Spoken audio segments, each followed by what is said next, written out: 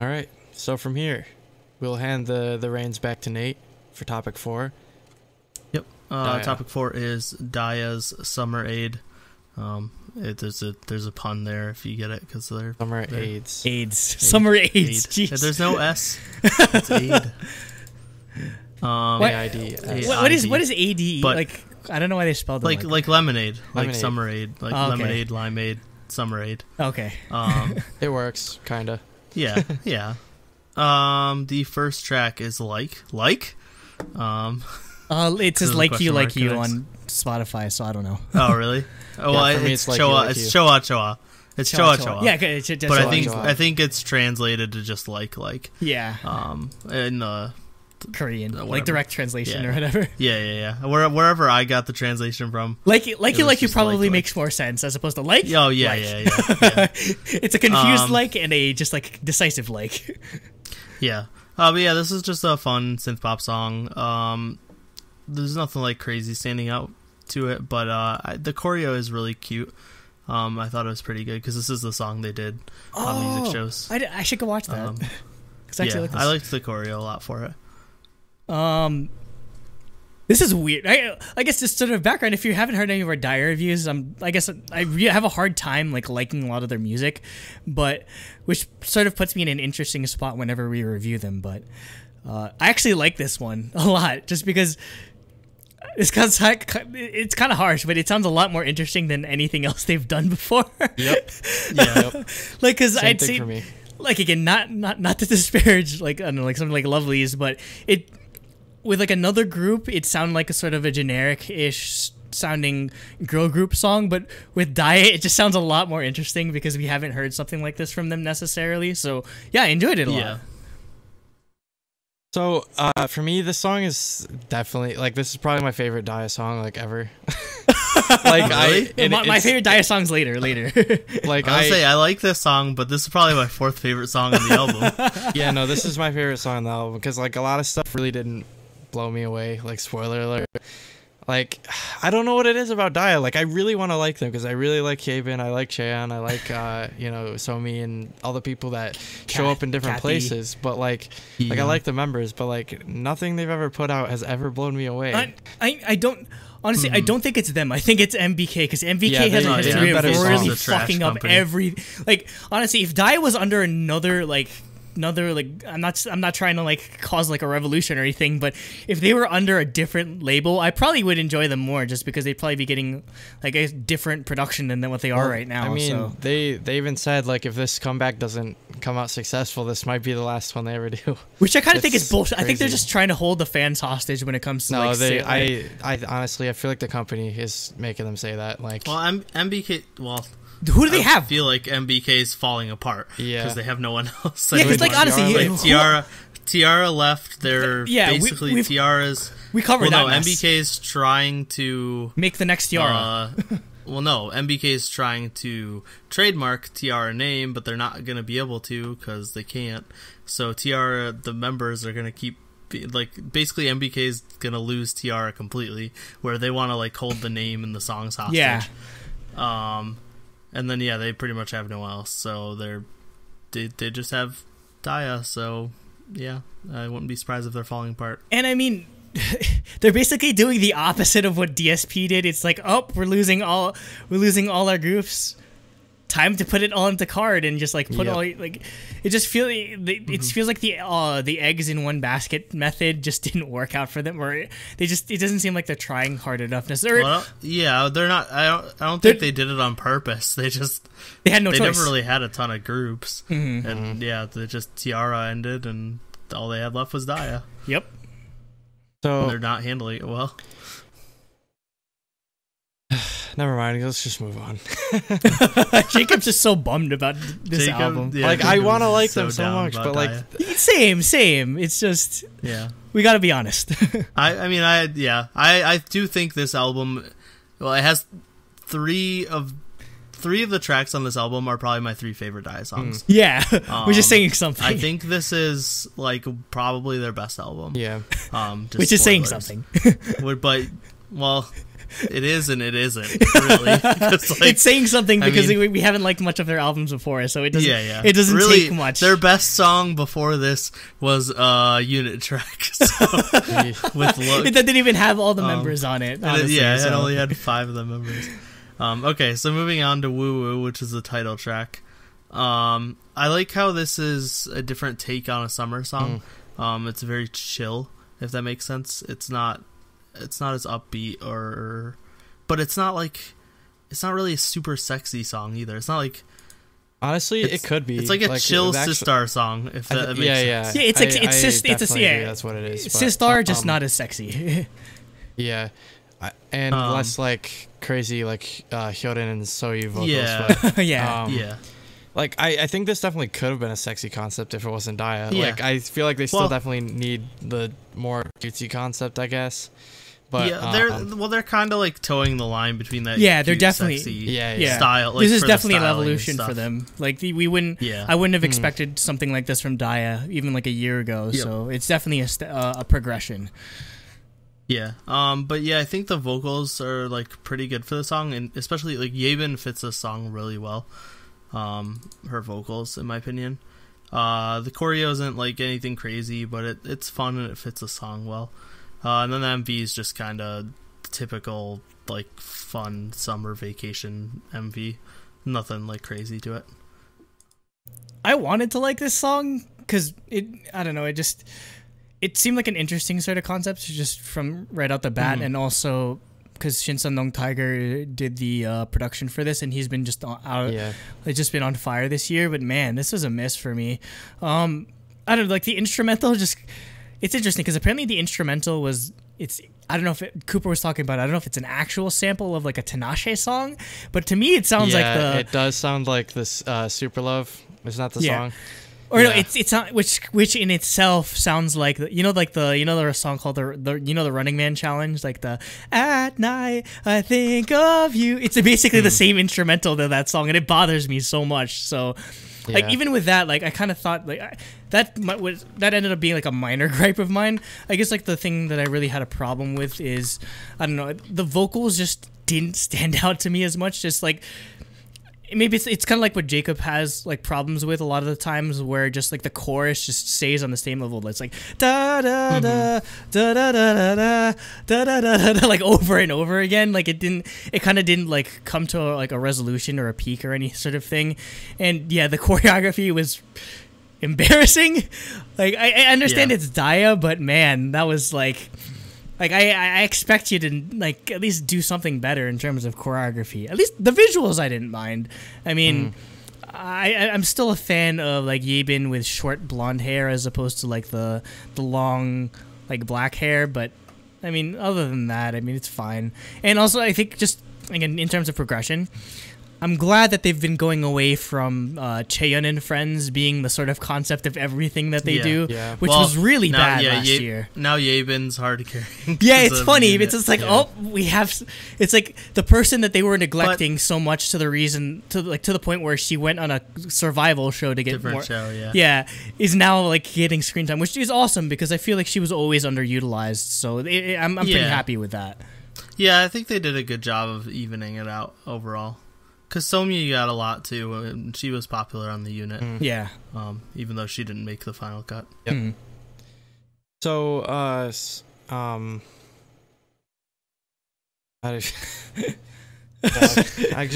don't even know how to talk about it? No, it's just, I don't know. He's tired. He's trying to get carefully so as not to like piss off the aides. I don't know. Nothing about the song really blown me away. Like I'm listening for things I like. It's just like, I don't know, man. Yeah. I think they really just need better songs. Like they have the talent. Yeah, definitely. They have an IOI member. They have Yebin who's in Unity. Somi, who did pretty well in Kathy, Unit, who's an amazing rapper. Yeah, she's a really good rapper. A song in this album that she produced, I really liked as well. Like so, yeah. Which song did she produce? She produced Blue Day, which is their best Daya song. Oh, that's my favorite song. No wonder. Exactly. Same. Yeah. So yeah, we can move on to Adult. So this is a piano ballad. But I think it shows off, like we just said, like they have the talent. I think this really does show off their like vocal talent well. I think they're underrated on that aspect. But the song itself, like nothing really blew me away. Oh, this was actually one of my favorites. And again, I don't know if this is a good thing or a bad thing, but for a ballad to show off more musicality than the actual like lead single, it just says something about sort of, I guess, how they're producing the album. And also, I'm pretty sure this is like the only one where we get an actual rap verse, which is kind of interesting because it's a ballad track. So, yeah. I don't know. Exactly. That's another thing that kind of pissed me off with this album, where you have. I feel like a lot of my problem with Die is that, again, there's talent there. It's just that they don't know what the fuck they're doing with it, honestly. It's like, well, it's because MBK doesn't know how to manage artists. Yeah, MBK doesn't know how to do anything, basically. You have somebody that literally got super famous for going onto a very popular rapping show, showcasing her rapping talents, and all she does is just stand there and look pretty and like maybe produce a song or so. I feel like I'm glad she produced this like Blue Day, whatever. But like, why can't we get an actual like rap verse from her? Well, yeah. I mean, yeah, why on Mr. Potter you gave her an entire solo like just hard, like how can you regress from Mr. Potter? Like Mr. Potter is, I'd say, like just very baseline, and somehow they've managed to regress from that. Like that takes like a conceited like it takes effort, honestly. So I don't know. I honestly don't know, but I mean, that's why I enjoy this, because it showcases that, oh, okay, there's a good group somewhere in underneath all of these like mediocre songs. I'm sorry, but yeah. So even though this is a ballad, I think it did turn out well, because they went for more of the like SNSD style, like complete. Again, like that's kind of the song we compare a lot of these two, but like it's a great song. So I like that style a lot. So this actually was a song that I did enjoy.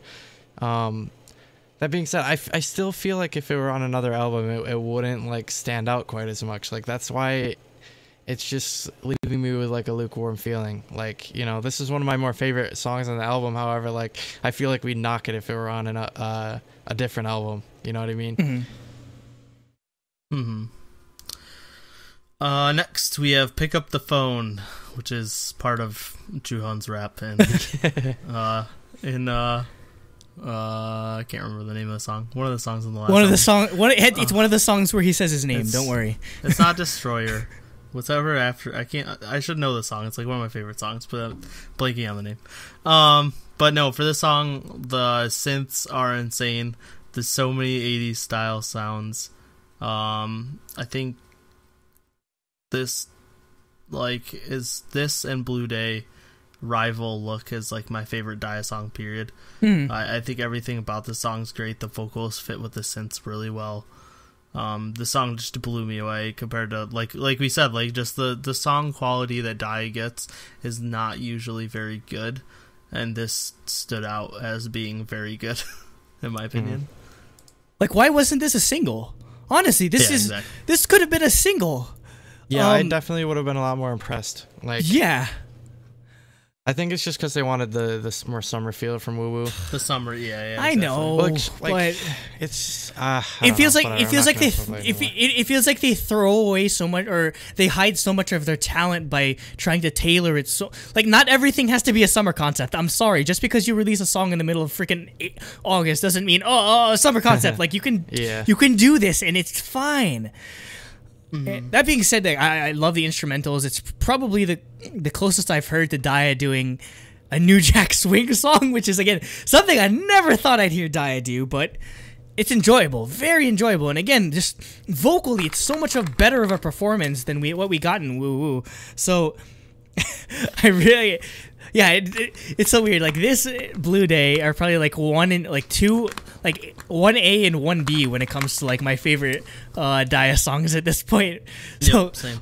And I mean, like that being said, like the bar is obviously kind of low, but I mean, if they released more songs like this, I'd probably be a really big fan of this group, honestly. Because again, I love the New Jack Swing trend that's sort of seeping its way into K-pop, mostly and partially due to like people like, I don't know, like Charlie Taft or whatever, that like people that are obsessed with, and Shinseong Tiger did it like for EXID's Lady. So like, there's no excuse why. and he has no qualms with giving like groups similar type of songs. So I mean, why not just give them? Why not just give Daya that type of? I mean, it's probably MBK. Honestly, they're probably like, no, we want Daya to be this. We don't want Daya to get like all the. I think ultimately that's why they're hiding the good songs in the album tracks, because like I feel like they're just so entrenched into like what they want Daya to be visually. It's coming at the cost of the actual quality of the music. So yeah. So like Pick Up the Phone, I actually like this song. I thought it was great, but I feel like, again, like Andrew was saying, like they're just hiding it away because they're adamant about a certain concept.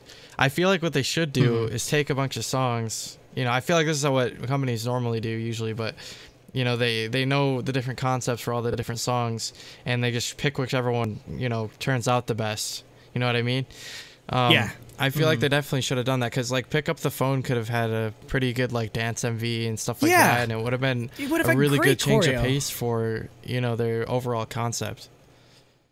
Yep. Yeah, I agree. Next we have Take Me. This was produced by June. It's pop ballad.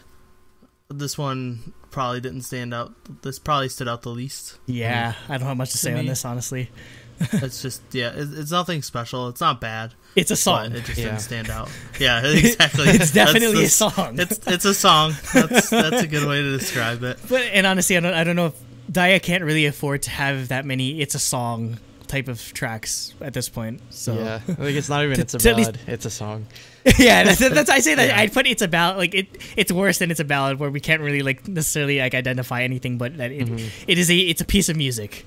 Yeah, I think it's like I definitely like the fact that, you know, this was, you know, written by a you know, a member I was of the gonna group. say like I really props to appreciate June that for writing a song. Yeah, but yeah, I just think I don't know, I just feel like in Daya's position, like Andrew was saying, like we can't afford like this style of song where like you know, everybody has this on their album kind of thing, because I feel like it really just doesn't stand out. And that's you know, with Daya, like I said before this album came out, like I can't sing in any Daya song at all, if you ask me, except for maybe Mr. Potter. That's it. I can't even remember Mr. Potter. Yeah, like I'm so bad. So yeah, it's a song. It's a song. Next we have Sweet Dream. This was produced by Yebin.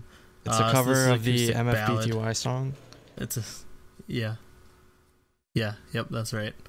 But yeah, this is an acoustic ballad. For this one had more that stood out to me. I really liked the bell synth thing. Like I don't know if it's like chimes. I don't know how to describe it, but chimes. Like it's. Well, no, it wasn't chimes. It was like there's like a synth part that's like kind of like sounds like bells. Oh yeah, or just like not like I'm thinking like percussion bells, or like xylophone like type thing bells. or whatever. Yeah, that type of bells. I liked that part, and I thought like the instrumentals are really minimalistic, but there's a lot of really unique stuff going on, which makes it interesting. I don't know if I only noticed because I was wearing like my good headphones when I was listening, but there was like just a lot of different things I noticed.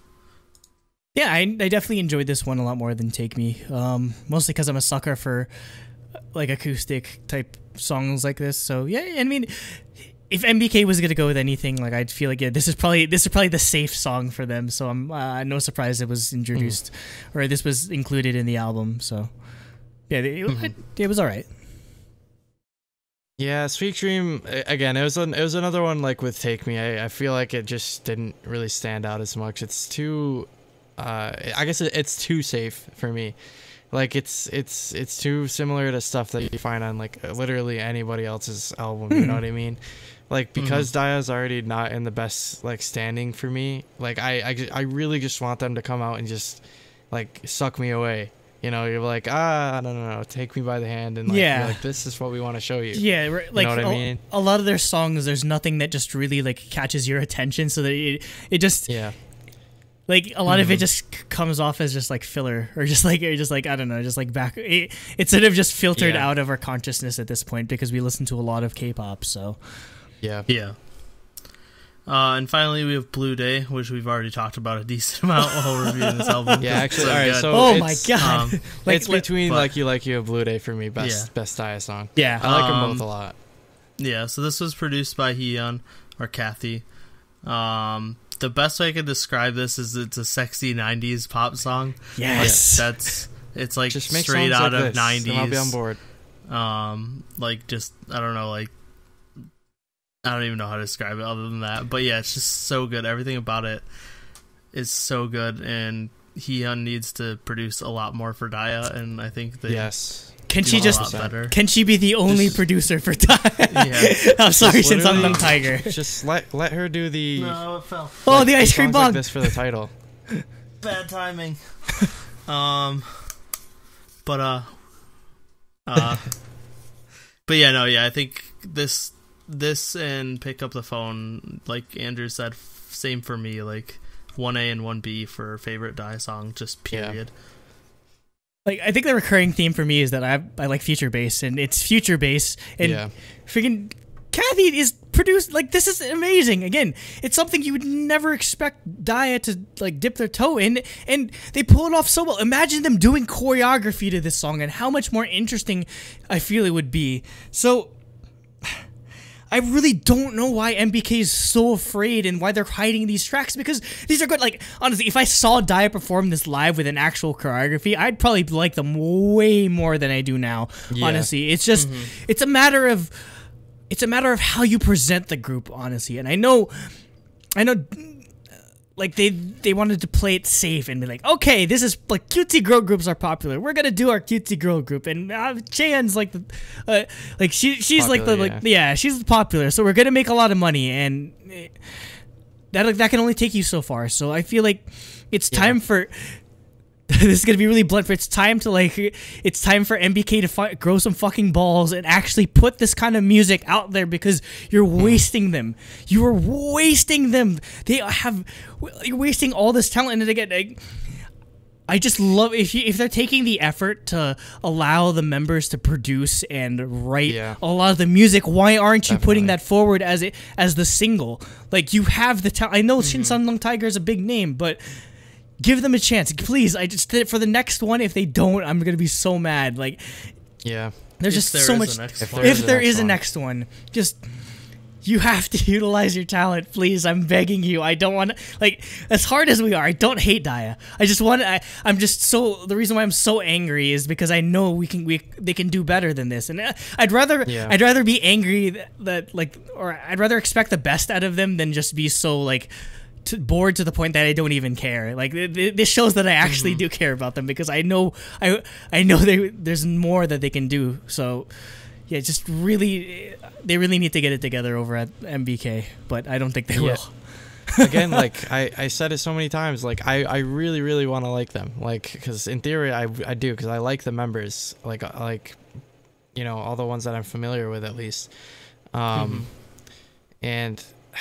I just feel like, you know, this album, I only liked half of the songs on it, and I feel like it's just such a shame, because like you can look at almost all of our reviews, and I generally just love everything, because I love K-pop, just genuinely. I just want to see them, you know, get out of this identity crisis, because I feel like that's the solution to their problem. You know, so that's basically my thoughts. So last we have. Did you even talk about the song that much? So for Blue Day, so all right, actually Blue Day, I was kind of just responding to what Andrew just said. Anyways, exactly. For Blue Day, at least, I was like, wait, did he even talk about the song? I like the. I actually do really like this song a lot. It's probably tied with Like You. I like them both a lot. The like electronic influence, it reminded me of like I Can't Stop by Card, like that kind of thing. Which is one of my favorite songs by them. I wish they'd do more songs like that. And so like if Dia does that, like I'll be on board. Like I like these. Totally I really on board. like this song. It would add a cool MV, a, you know, really cool concept. Again, like Pick Up the Phone in this. If you like adopt this concept, I think that'll stand you out like a lot more than, you know, what you're doing right now. Basically, that's my general advice. And honestly, like, if they incorporate, because if you saw, we covered Laboom last week and kind of how they made their transition from kind of like they made the cutesiest girl, the sort of quintessential cutesy girl group songs to a bit of a more mature concept. Basically, if they kind of do the same sort of thing where they're saying like, oh, Zien and like, I don't know, Yabins are doing very well in this style of music with Unity, try to bring some of that style back into the group, because I feel like that's going to progress like their identity as a group more than they are now. Yeah. So we can get our ratings. For me, I did give it a 5 for music. I think the fact that I would say Blue Day, Pick Up the Phone, Woo Woo, and Like You are possibly my top 4 favorite Dia songs. Maybe not Like You, but it's up there. So I think they overshadowed the lesser, the less impressive songs. So I did still give it a 5 for music. I give it a 2 for style, and I think the choreo's okay. I thought the styling was great. Music video's okay. And then 1 for bias point. So I gave it an 8. It was, I think I stretched it a bit. It was between a 7 and 8 for me. But the fact that those songs are so good pushed it over the edge. Like, I was really close to giving this a 6, but because I don't know, just because a lot of the songs just really like frustrated me with, or I guess just the entire like release just frustrated me with just, I don't know, just how boneheaded it seems like a lot of the decisions are. But then again, like it's just like polar opposites where I'm just very mad at it, but I love it a lot just because it has a lot of my favorite songs. So I still end up like it salvaged the 5. Like I was so close to giving this a 4 in terms of music, but just like the highs, despite having like very low lows, just like the highs are definitely still what makes this something that I'd go back to. At least like the songs I like, I'd go back to them. I'm gonna be really harsh and give it a 1 out of 3 for concept, because wow, that was, yeah, like it was a very generic music video and a very bad or a very boring choreography. So yeah, that's probably the biggest criticism, and I'm still giving them a bias point because I want them to do well. So yeah, barely, but it's a 7. Yeah. So I just feel like I have to be harsh just because it's just the way I feel. I'm frustrated, I guess, really, because again, like it's a group I wanna be able to stand because I like the members, and you know, they have these album tracks on this album I really enjoyed, but you know the other songs like in the title track I feel like drag it down a lot. So I actually give it a 3 out of 6 for music. Just because, well, like at the end of the day, I only liked like half the songs. You know what I mean? Yeah, I feel you on that. That was very close. Like I wasn't too harsh on the concept. I think it was at least decent. So I gave it a 2 out of 3 for concept. I'll forgive it there, and then I'll get, you know, again, bias point because again, like I'm anticipating them to come out with a style that I like. It's just like we'll see in the future, I guess, kind of thing. So, you know, I'm anticipating their next release because I see the potential. I just like they need the right songs. Yeah. So that's a 7 overall. Yep. 6, 7, 8. So I'm sorry, Dia, but well, that's better than I was expecting. Honestly, the way Jacob was talking about it, and the way I anticipated Andrew to go talk about it. Again, like I'm very mad. You guys liked more of the album than I thought you would. So. Yeah, definitely. Just you know, if it's like this again on the next album, I will not be as lenient, honestly, because there's no excuse for them not to lean into what we've heard in these album tracks. There's no reason for them to completely ignore that at this point. Like now that you've shown the cards, if you're just gonna throw it away now, it's you don't know what you're doing then, honestly. Yeah. Yeah. Well, so from there, we've done all the topics for this week, and hope you tune in next week. If you like everything, subscribe, join our Discord. You know, we pretty much continue the conversation there. If you want to, you know, get a hold of us, comment, join Discord, join the Facebook, stuff like that. So, yeah. Anything upcoming? I don't know if by now, by the time this topic goes up, we'll have a produce cast up necessarily, but I want to reassure you it is coming. We're just waiting on subs for episode 8, and I think like PD48 subs is kind of behind. It should be up before. Hopefully, if it's not up, Thursday. we're fucked. Honestly, because we. Well, if it's not up by Thursday, I think we just watch the shitty subs. Yeah, at that point, we'd be left with no choice. Like I'm checking right now if it actually went up in the. No, it did not go up in the middle of recording this. So, pending on PD48 subs, putting up subs for episode 8, we will do episode 3 with the produce cast. So, like, please be patient with us. We'll definitely get it out because I want to talk about it as much as you guys. We're completely in love with this series. Nate, do you have any unboxings? No, I need to get around to Chang'e. I still haven't. Once I get a hold. Oh yeah, you're unboxing Red Velvet, right? Yeah, once I get a hold of freaking Red Velvet, if they even ship it, I'll be doing a unboxing of the Summer Magic album as well as my Red Velvet light stick because they're supposed to come around at the same time. So I'll just wait till I have both of them and then do a unboxing at the same time. Yeah. And then I'll probably also just like afterwards show my Red Velvet collection since it's complete now. So yeah, can look forward to that. But by the time this full episode goes up or the day after topic 4 goes up, I will be seeing VAV. That falls on my birthday. Like lo and behold, I'll be running into Aubrey and Paige there. So that should be good. I'm not too familiar honestly with their music, but yeah, why not? Why not? It's a cheap K-pop concert, so I'll definitely be live tweeting stuff about that. Definitely. I'll keep my expectations measured, but I'm pretty sure I'll enjoy it. All right. So with that, cool. Thank you, and goodbye. Stay summery. Throbbingly summery. Throbbingly summery. I can't stop my male eyes. Jacob wants women's fashion to regress to the 1700s where we're seeing ankle is like that's the thing. Like, I took that's too far. Yeah, I took fashion history where you basically women would just wear like super long ass dresses where you're in like long socks because